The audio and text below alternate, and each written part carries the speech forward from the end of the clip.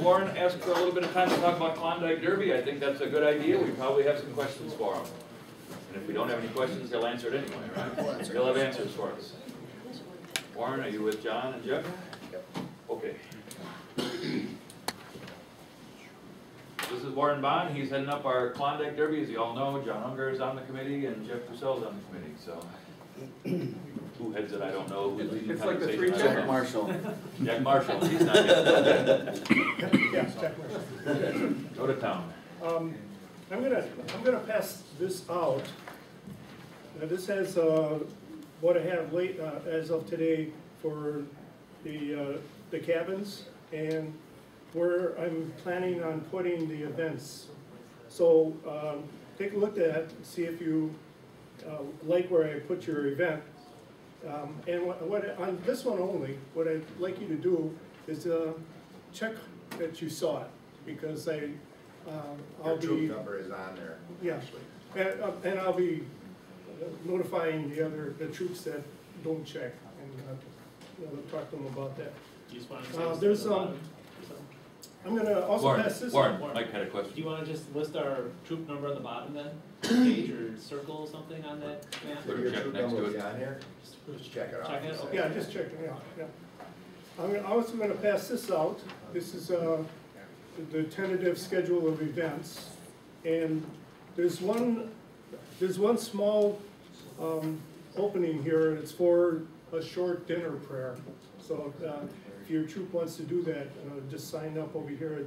It's marked to be announced, or to be determined. This is just for your information if you want to take a look at it. That's all the information we have as of now. And I do have the event selections, but there's only 3 left here, so I'll pass these out. 2, 4, and 12 are still open. What are those?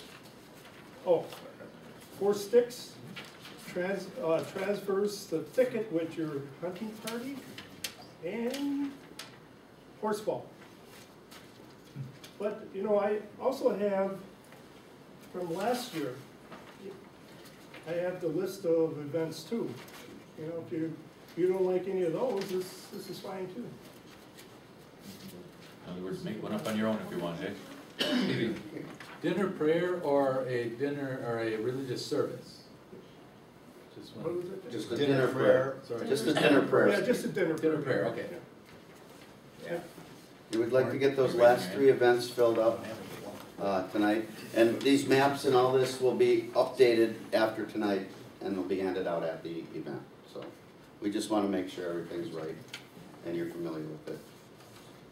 For a race, there's gonna be a scout that's gonna be in this, riding in the sled, and the scouts will be switched at the 2nd and the 4th station for juniors, and the 2nd and the 7th station, which is the one out at Lewski, for the seniors.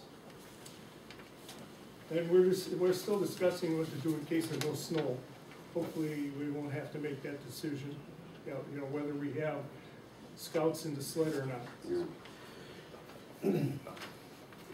Bring some wheels for your sled, and if there's not snow, watch the weather.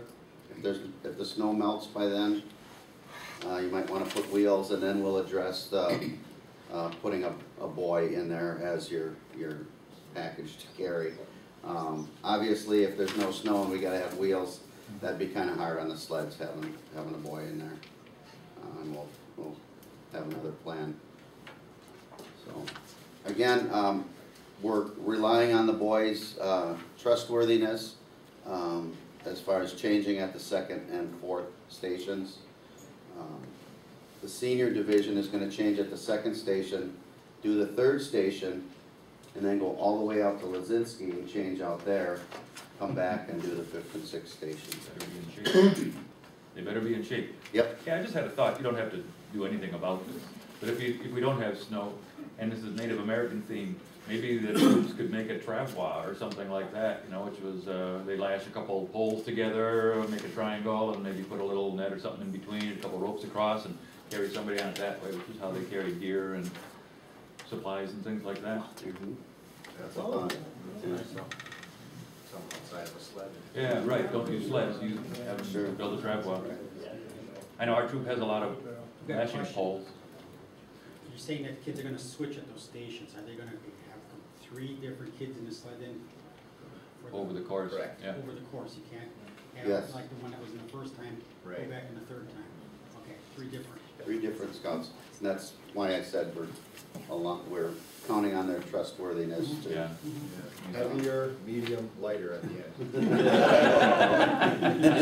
Yeah, the big kids get me. Not a bad idea. And next year it was brought up that we should put a scoutmaster from another troop in one of the boys' sleds. We don't know how that's gonna play.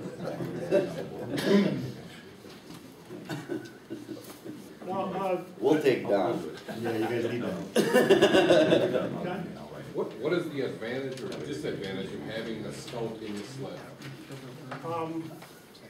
Just as weight, yeah, we usually had them put, cargo or. Some type of cargo in there, we've always put logs in there. Each boy would have to take a log or something and So- lash it down. there's no, So if everybody had a 100-pound scout in there Mhm. yeah, for all 3 scouts, or if everybody had a 0-pound scout in there, it'd be the same. Right, so Sure. you, I've never seen a 0-pound. but I'm just saying, no scout or a 100-pound scout, so they're, It's just working together, putting a guy in there, Mhm. you know, one guy, whether it's a weeblo, whether it's a medium scout, a big scout, just working together as a team, you know? I don't know, maybe I'm thinking way off.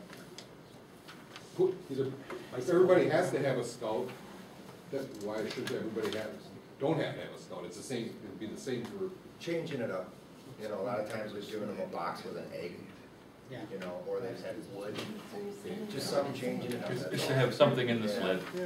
make it meaningful. Are your sleds big enough for? No, never mind, I'm not getting my point across. Okay. No, I We know can you talk are, some you more. are, and I understand that. That- One more question, are they recommending like bicycle helmets or something in case that flips over? I think I've only seen 2 bicycle helmets in there, crash helmets in the whole time I've been doing it, but if they want I didn't to. know. They're recommending price helmets or I wouldn't, no. either way, Don't require it, good idea though? yeah, good idea, wouldn't require, yeah. So you're gonna send an email out to everybody one more before the event? They'll get this stuff, that's probably the way to do it. Throw that note in, just for, if you wanna worry about safety, put Stephen, it what's the on. position of the council? I think it'd be a good idea if they had, if you have a bicycle helmet, that'd be great. Alright, so keep that in mind if you have one, I guess bring one out. You have to go around a tree and it flips over. Yeah. Yep. That's a good point. Well, I'm kind of more worried about the boys actually holding the sled, running into branches and everything else. Yeah, so, good question, good question. Good question. Well, I'm going to put this on the email for everybody that I have this for. This is for John Klutzka and Tim Seipel. They're running, it was the Indian attire station, but now it's changed a little bit. It's going to be North American Indian totems. And I'll send this email out. Each scout in a patrol should be prepared with the following. Find out what Native American Indian totems are and what they symbolize. As a patrol, be able to tell what you've learned in your own words. Pick 2 totems and tell what meanings Native Americans have given to them. Each scout in the patrol would identify 2 totems and give the meaning Native American Indians give to each. Please do not duplicate. Pick a totem, that's the 3rd one. Pick a totem that you identify with. Each scout is to pick their own personal totem. Each scout will tell why they chose the totem. Now this one is going to be just skill only. It won't be scout spirit or teamwork. So it's kind of like an extra station, and you know, you get instead of, as an example, 10 stations with 10 skills, scout spirit and teamwork. We have 11 for skill, 10 for scout spirit, and 10 for teamwork. Hopefully I got it across. Can I ask a quick question? So each scout has to have 2 totems in his mind? And, Each scout and and if you have a patrol of 12 scouts, that means you have to have 24 unique totems? Are there such things? Is there that many? You'll have to go online and look, John. Yeah, he's Yeah. a- Yeah, if you got 6 scouts, that's 2 apiece, right? Yeah, if you have 12 scouts? Is anybody familiar with totems? Anybody here at all familiar with totems? Then I'm not gonna give it away. Are there 24? So if you had a patrol of 12, you can find a unique one? Oh, you go to Wood Badge, John, right? Yeah, How many Wood Badge totems? 8. Okay, you got the sense then? So you think there are 24? How many animals are there in the universe, Jeff? We're talking North American natives, so, okay, got it. So it shouldn't be an issue then, that's all I'm asking. Yeah. Somebody thought this out and said, sure, if a patrol has 12 kids, there are plenty of totems out there to choose from. Okay, good. You probably have 20 kids instead of. Okay, good. That's all I wanted to know. Well, it might, I'm not sure how they're gonna use scoring, but I would think that if you had 6 scouts and only 4 had, Right. then it would be, Certain percent or something. Yeah. Good. Yeah, and we'll try and accommodate the Weeblos. I know the Weeblos may come out and not Mm-hmm. have done this, so we'll try and accommodate them and help them along. So. Okay. any other questions? Are you gonna speak to how the check-in process is gonna go for the night? Smoothly. I'm gonna go ahead and Well, let's talk about how it's gonna be Again, smooth. how the check-in's gonna go. Oh, Camp counselors, is Steve out there? yeah, he's gonna be out there. Oh, it says on, in that form going around with the schedule of events, and it was, you have to have so many rosters. 4. I think it was 2 or Says 3. 4. How many? It says 4 if you read it. Said 4?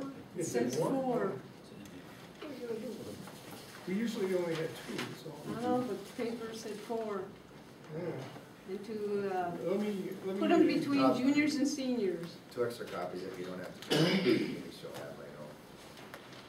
There is a copy. Let me find out about that, and along with this, I'll tell everybody what, yeah. The new ranger out there wants to be at registration when you get there. She'll check in a normal place, that main building. Warren and I will be there as well. And I recall from the fall camp where there was an emphasis to a quick check-in and get people right out to the site. So I'm just curious at how, if it's gonna be some of the same, or if there's anything Yeah. different. We'll try to get you as quick as we can. Usually, even with the slow checking, it's not that. Well, I didn't even imply slow. And keep in mind, it'll be in the emails, you do a Cracker Barrel in your cabins at night. Breakfast and dinner will be in the mess hall on Saturday, and you provide your own lunch in your cabins.